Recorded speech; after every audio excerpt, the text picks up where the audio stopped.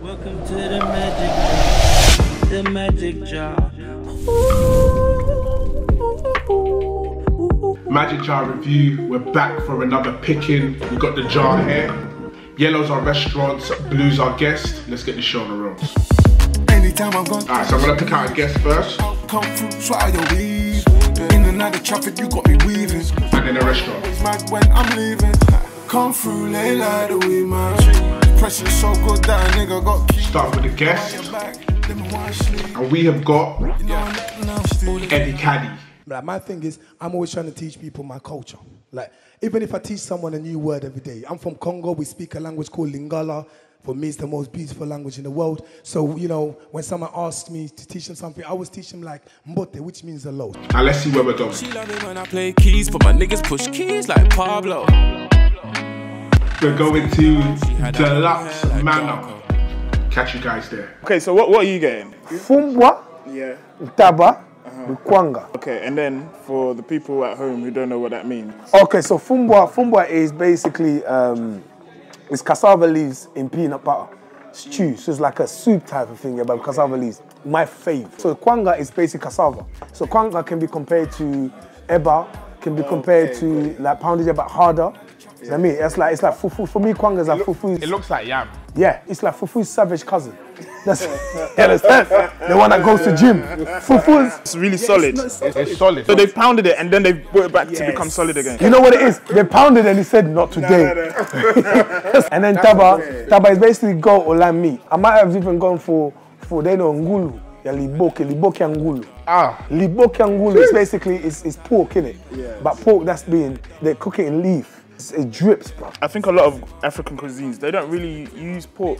Yeah. So that's the first time I've heard. No, Congo, we don't play with pork. They said they don't play. We don't play with pork, man. It's a big part. Yeah. My dad sent me this video the other day. I don't know if that's his way of trying to put me on pork without telling me. Because if he told me that, I'll be like, but you eat pork. I've seen you, so don't try it. So he just sent me a video. And it was just hundreds of pigs being dashed into one hole. And I said, Dad, what is this? But what, are they burning them just to kill them or to cook them? They kill them. They're getting rid of them. So I'm like, Dad, what's this? He said, I think it's coronavirus. I said, Dad, this video is about 10 years old. I said, Dad, this video is about 10 years old. I'm gassed that you lot picked my people's, man. My people's spot. Now, your peoples need more spots, man. We need more spots, but I also think we need to be here a bit longer. I think we've established ourselves a bit now, so the next generation is for them. Because if you look at Congolese generation, our parents, a lot of us came in the early 90s. Some maybe late 80s, a lot in the early 2000s. Yeah, it's true. So it's still a very new generation. Like my siblings were born in the 90s, right? They're like the first generation that were born here. So they've got to grow up and then now start establishing businesses. Whereas I think with you guys, a lot of your parents, some of them in the 70s. Now that you say it, you're right, because a lot of the people that I know that are Congolese were born in Congo. And it just didn't connect. In my generation, I was born in Congo. I came in when I was 8. Yeah. And a lot of people, there's hardly people from my generation that would say, you know what, we were born here. If you now go to France, which is francophone, French speaking, totally different conversation. You'll have loads of restaurants, loads of barbershops, loads of churches. When you look at entertainment, the generations like the Young Baines and the Avelinos, they are either just about was born here, kinda, just in, you know what I mean? But now, if you go to France, top 10 artists, maybe 7 of them are Congolese. But they've been there, they were born there, their parents came young. You know what I mean? They established themselves a lot earlier, so there is a bigger conversation to have. There's a bigger scene and stuff. So we are now getting there in the UK, you know. So I had to take the hit. I'm part of the generation that had to take the hit. You understand? It's like, what are you talking about? What's this kachu thing? What's this nombolo? What's this kwanga thing? This lingala? What's going on? But I've always known we'll get there. For anyone that's ever experienced Congolese food, at a Congolese wedding, it's always been a different experience, an exciting experience. But we've never had the tools to push it out there as much. Yeah. Nah, Congolese weddings are late, but they're late though. That's why they're late. They are late because they're late. So they're later than you guys? Yeah. What? Congolese wedding. We intend to leave at 6 a.m. End the wedding at 6 a.m. 6 a.m. So if the ceremony says 11 o'clock, somebody's lying to you. Ain't no one doing the ceremony at 11 o'clock. It's happening at 3 p.m. Weddings are the latest. Now, I hosted a Congolese wedding. Oh, so okay. Yeah. I was tired to change it. I changed his outfit. It came out. The outfit ran out of fashion. It was by the time they came, was like, I say, if you want to really get there, 9 p.m. 9, 10 p.m. then we're kicking off. Yeah, what are you talking about? What's this, the reception? The reception. Yeah. The weddings are special, but if you get on there, the vibe, the food, the dancing, it's a whole different thing. And you know, Congolese people, we dance, we have routines. I think now, West Africans are starting to catch up with the routines, maybe. Yeah. Like 1 or 2 songs will come on, you know what to do maybe at that moment in time. Congolese people, the beginning of the song to the end, 7 minutes long, there's a routine. We know what to do every single move, every step. Who teaches this? Nobody teaches anyway. I just want to know. It's an update. Just say it's like an iOS update. Just have to plug ourselves to the nearest computer. Now with Azonto, you can Azonto throughout the whole Azonto song. Whereas this one, there's a different song part for each verse. What? Literally, during the verse, there's a whole routine. Because when you know he's saying a certain thing, you have to do it. So if you flop, can you just sit down? Sit down. You can tell if you're dealing with a Ghanaian or Nigerian. You can tell straight away because we left that move time ago. He's still. Bob, can you sit down? Dancing for us has been a form of escapism for a long time in Congo as well. Whether we're going for atrocities, we're going for sufferings. Dancing was always the thing that made you forget about everything. It's just part of our culture. I was 5 years old in Kinshasa, and my mum would go to church. And I would stay with my aunties who are babysitting me. They put me in the middle of the dance floor and play music. And I'm into it. My mum never used to dance for your uncle. My mum hated it because a lot of those dances, they're not good. So my mum was like, we are Christians. You should not be doing the dance. I'm like, sorry, ma. Sorry, ma. I think that's what it was for us. As soon as Congolese people landed in this UK, some of us came like rebels, straight in. We didn't even want to learn the language. We spoke the language how we wanted it to be. We didn't care. But that was our sort of defense mechanism, but also presence. But on the other side, our joy, the way we express ourselves, our language. You guys are very eccentric. 100%. From the attitude to the clothes. To the clothing. It's funny with the clothing. That's become a stigma to an extent. Something that I'm proud of when you talk about sapology, which is the art of dressing, the art of style, right? And some people take it extreme. It's like you have like Jamaicans, you have yardis. I used to say you lot are the yardis of Africa. What? This is it, right? But now I wouldn't quite go like that. Stop it, Jay. I wouldn't quite. I felt like I was driving down the A406 and you just took a next thing. Like the same way with Jamaicans, you have the Jamaicans and then you have the yardis. Congolese people are the same as well. So we have people who are into their eccentric dressing, they're really eccentric, like, and that's their form, their art. I've always been happy for them to represent because it just shows the way we express ourselves. The clothing alone shows the way we speak, it's the way we cook, it's the way we dance, it's the pride that we hold with our country. I've had so many people come to me and I talk about Congolese food, they say, you know what, that Ntaba bangs. I'm like, you're not telling me nothing, but you see Ntaba, Ntaba is so good, no one like mispronounces it. Do you know how deep that is? See culture, Culture creeps up on you.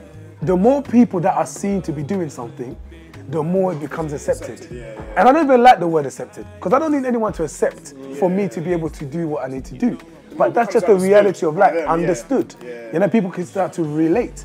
I remember my earliest forms of when I was doing stand-up, and I was talking about fufu. And people said, what's fufu? I said, fufu is like mashed potatoes, but 10 times harder. Once you consume it, you are going to sleep. But when you wake up, every ounce of you's got a six-pack. You understand? Even your attitude has six-pack. That was the best way to explain it for people to relate. Then eventually, when more people would start eating fufu together, we start eating pounded jam together, people start thinking, this is cool. I took it upon myself to say, if I've got this platform, I'm going to talk about my country. Because everyone else seems to be sorted. I'm going to break down certain stereotypes. I'm going to celebrate it. From the dancing to the language, to the food, to the fashion. Do you know what I mean? Just the essence of everything. Do you know what I mean? Just the culture. Me personally, I don't eat fufu. Like I wouldn't know where to start. From when I was young, the texture of fufu for me wasn't. That's why kwanga for me just made more sense. But kwanga was just like, I'm with you. When kwanga went into my system, it knew where to settle. It's the angle. It's the how you when you take it. Well, I'll demonstrate. When you take it, it's how you push it. You squeeze it in a bit. You know, come in one with it. And then when you now, whether it's in that madesu, which is the white kidney bean stew, you can also have it as just the normal kidney bean stew. Oxtail, we have also oxtail. That's called mikila. So mikila's tail. I can have pondu, which is cassava once again, but this time it's cassava leaves, but it's cooked totally different. You can incorporate fish in that, but we don't want the fish. I'm not a fish guy. Then Nico, talagato ana pale, La cuisine, la biso, ma soleza. Yeah, all of that. yeah. Liboke ngulu donc fait vendre ya. Liboke ngulu. Fumbo ça. Eddie, what did you order? I'm gonna have to put some titles. I told you guys earlier on, Liboke ngulu is the pork. Okay, yeah. So you need that. I believe, yeah, even with you guys, when you're ordering your food, yeah, if you order in your language, bruv, it increases the appetite. I'm sitting there telling him, bro, yeah, bring me kwanga and some taba, and I'm not even hungry no more. I'm put off. Let me say that, yeah, I'm kwanga. And the thing is, when you say it in the language, you add certain little things just to make it even more exciting. So when I'm like, yeah, I'm kwanga, I'm kwanga, but I live up and that's you are kwanga. For taba, I'm vanda. So I'm saying, listen, today is the day of kwanga. Taba my city, but I'm fumbo. Do you have fumbo? Fantastic, wonderful. All these things now, it prepares me for the meal. That's the art of ordering. This is my favorite drink in this place. Nah, this drink looks nice. It's standard tropical. I don't know. They won't tell me what they do to it because it's this and Chapman. What's that? Chapman is basically it's a Sprite with Fanta and some herbs, but they'll never say the type of herbs that they have. But you get that in Ghana. You get that in Ghana and Nigeria. But there's also a drink called Vitalo, which is like basically it's like cherryade kind of syrupy type juice drink in Congo. It's one of the most famous drinks in Congo. Vitalo. It's red. Okay. You guys, one day you'll come to Congo. I go Congo like 5 times a year. Congo is safe. Let me tell you something about Congo. Congo is basically, I say, 2/3 of Western Europe. So it's big. When you talk about little wars or situation, it's in the eastern side. It's almost like being in London, but the situation is happening in Berlin. Oh, okay. Yeah. It's almost like saying to Eddie, come to Nigeria, and I'll be like, yeah, I went Boko Haram stuff. Yeah. But everybody's in Lagos, they're not feeling no Boko Haram situation. Let's keep it 100. It's up north. It's up north. Yeah. That's how it is in Congo. You go to Kinshasa, it's like you're in Accra or you're in Lagos. Yeah. That is a way of stopping us from enjoying what's rightfully ours. The same country that they say, in my country, that is dangerous. Yeah. But you see white people out there having a great time. If I'm in a house, yeah, if I'm going into your house and I'm robbing the living room, yeah, and people come in and they say, where's the... I know that's where most of the stuff is. I'm going to say to you, stay away from the living room. That's the most dangerous part. But that's where it's at. Congo, they say stay away from the east. One of the richest places on earth is Eastern Congo. It's probably top 2 because there's nothing that we don't have. Congo can be self-sustaining. Yeah, we have all the resources. The Congolese can run electricity across Africa. When they were talking about the world, all the bombs, Hiroshima, all those things, it was the uranium they took from Congo. When we're talking about technology, the phones that we use, coltan. I know for a fact that Stan Lee wrote Black Panther based on Congo. I said that on a certain platform, a major international platform, and the sound went mute. It's so much deeper when it now comes to where Congo is situated in Africa, right in the center. We are on the equator, so we are aligned with the Amazon, the biggest rainforest in the world, aligns with the second biggest rainforest in the world, the equator, which is in Congo. Understand? Some of the only mounted gorillas that remain is in Congo. It is crazy. That's why for us it's like Congo will never run out of minerals. But at the same time, because it will never run out of minerals, it will never run out and be needed. I don't really see any initiative to like kind of get people to visit Congo. I think a lot of us have been traveling but not being so vocal about it. Think about Ghana. Let's really think about Ghana, right? I've been going Ghana for 10 years, so I know. It's only maybe the last 4 years that people have become vocal, and the new generation of diasporans, because it's on us, are the ones who are now like, it's lit. We're not going to go to Miami. We're going to go to Accra. We're not going to go to Vegas. We're going to go to Lagos. We're not going to Cancun this year. We're going to be in Dar es Salaam. So every country has its moment. Ghana and Nigeria, of course, are more developed than Congo because they've had a different run to us. But now, our diasporan generation are now growing, and we're growing a lot more. People are going back and they're settling. So now those conversations become now, you know what, I now want to showcase a lot more. This, I'm looking at this juice like it's the first time I'm looking at it. Bro, is this the same? You see what people are eyeing your juice when they had their own. Like, he gave me like a different shape altogether. It looked like you I've got a tank.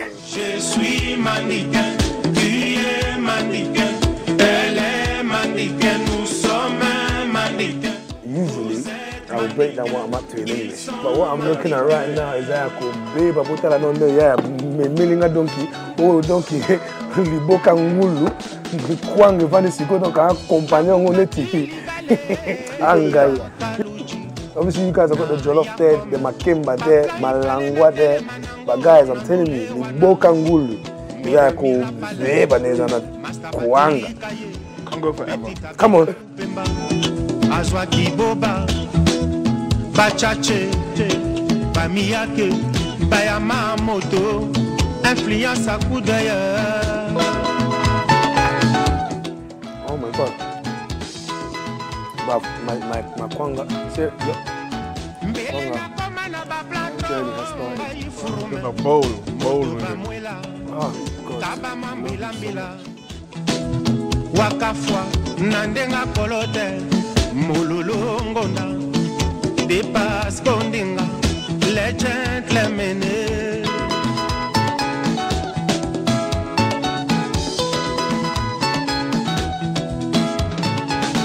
Petita Lobinanga, Naebi Move Mater. Let me tell you something.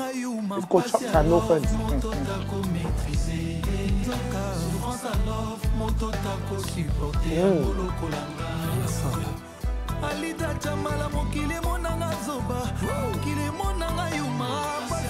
Music plays a big part when you're eating, you know? Africa always humbles me. The conversation with Africa humbles me because I feel so strongly connected to my identity and knowing that we've been cheated, man. Yeah. We've been cheated. And when you understand that you connect with your identity, bro, you grow even bigger. Your wings expand even more because that's the real you. I always say you will always be a diluted version of somebody else, but you'll always be a full concentrated version of yourself. Yeah. You can't cheat that. Believe me. I'm finding new combinations here, man. This guy. God. God spoke to me. What, so you've never done this combination? Never. I don't know why. Did you do it? Of course. Oh, but there's still a bit left. Do it. Go again, then. Do it, Charlie. This is just dip it in. When Ghana and Congo meet up. Cheers. Wow, I don't even know what to call this anymore. Because this is Fumbwa, this is Makemba. Funkemba. Funkemba. Okay. Both of you leave. Just leave together. The day Funkemba was born. Are you mad? See what? Man can order it now, innit? This is the whole. You can have a Funkemba, please. It has to be on the menu. You have to say that seriously, man. Give me Funkemba. I've still got some Funkemba here, bro. Have you ever had fish that has been freshly caught and then prepared? No. Like straight there and then? Yeah. I've had goat. Bro. That goat, I've never tasted goat better than that. You know what it is? You're at one with the goat. My granddad was Igwe, village chief. He would spend 6 months in the village, 6 months in the city. When he goes to that village, he's got massive, loads of farms, bro. He brought me back a goat. This guy made me walk around with a goat for 2 Bro. 2 weeks. Bro, it will be pooing. It's yours forever. This is what they said to me, you know. So they knew that if I said forever, that's commitment. Bro. I took this goat to eat. I got used to the goat eating. The goat was fattening up. Then one day they said, woo, today is the goat's birthday. I said, oh. I said, it's the goat's birthday. So what are we going to do with the goat's birthday? I said, eat the goat. Wait. Wait a minute. He said, we eat goats for birthdays. But it's the goat's birthday. So that's regardless of the point. If it's a birthday, a goat must be eaten. Yeah, somebody's birthday. So your goat is the healthiest. I so refused wholeheartedly. They say you are going to eat that goat today. But I watched them finish my brethren. And I almost felt like when they were taking that brethren away, he cussed me left. No, I had to.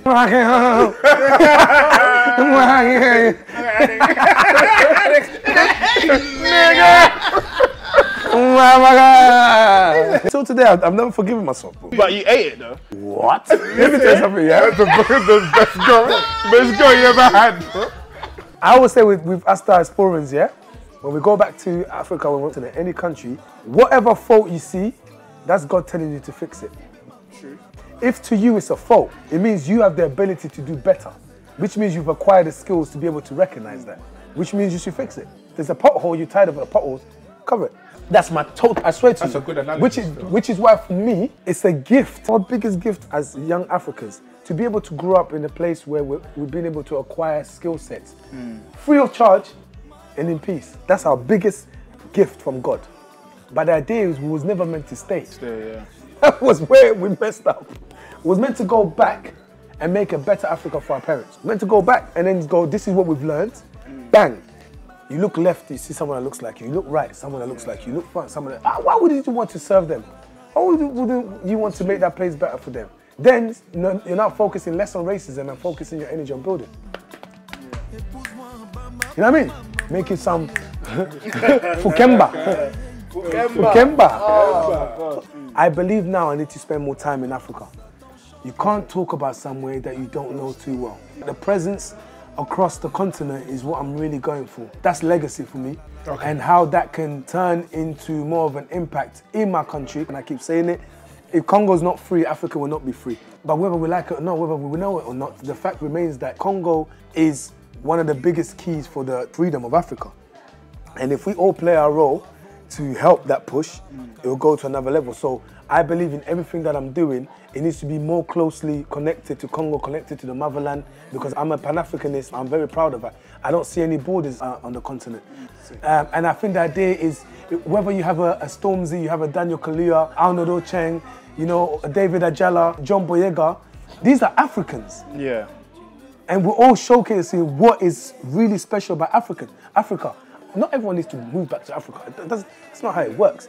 But understand that that's where your energy should be going. Yeah. Because if Africa is not respected, they will keep telling you to go back to your country. Dr. Carla, an amazing artist, just amazing guy, activist, and he made a statement. He said, as long as Africa is not something that we could be proud of, people are always going to say go back to Africa because it's based on the fact that they can say that to you because they know that you're not going to go back. Yeah. Because you're not proud of it. Yeah.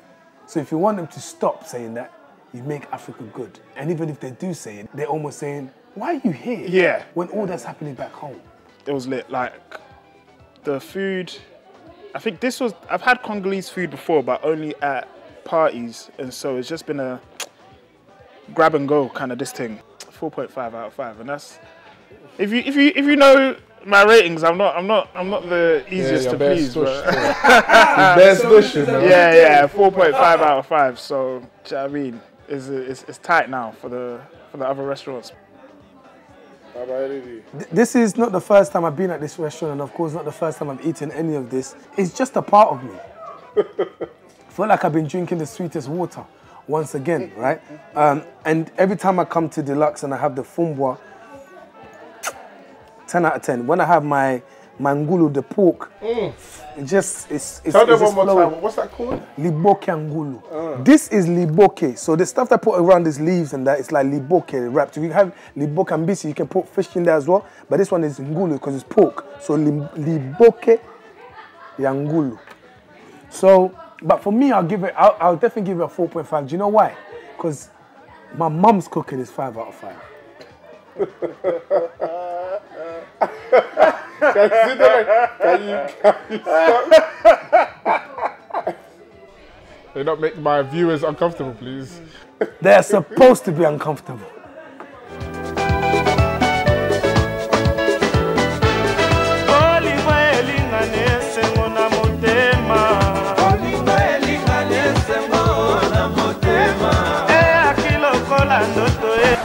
Baby, can you do this for me?